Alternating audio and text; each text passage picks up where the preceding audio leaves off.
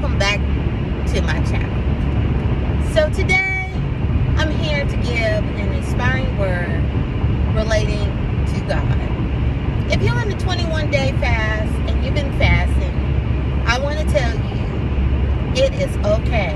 Everything that you're feeling, it is normal. You're not going to feel up to par. You're not going to always be happy. You're going to feel like, man, maybe I really wasn't called to fast. But let me tell you, God is happy with you. Everything, right now, your flesh is fighting against the spirit. You're getting closer to God more than you realize. And breakthroughs are about to happen for you. So just remember to push on through this 21-day fast because God has taken a notice. Okay?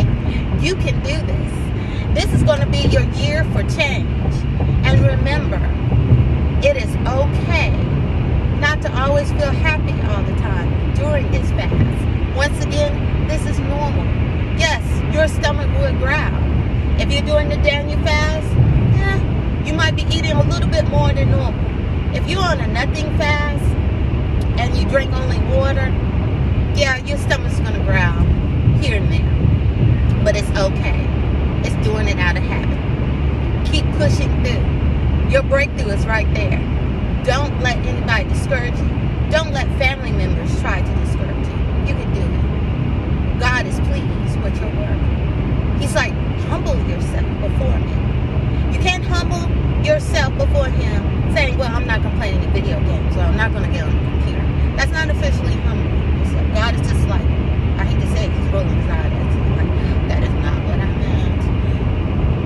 You're doing what he wants. You're doing exactly what he wants. So continue to fast. Continue the good fight. And you watch and see how God blesses you. Until later.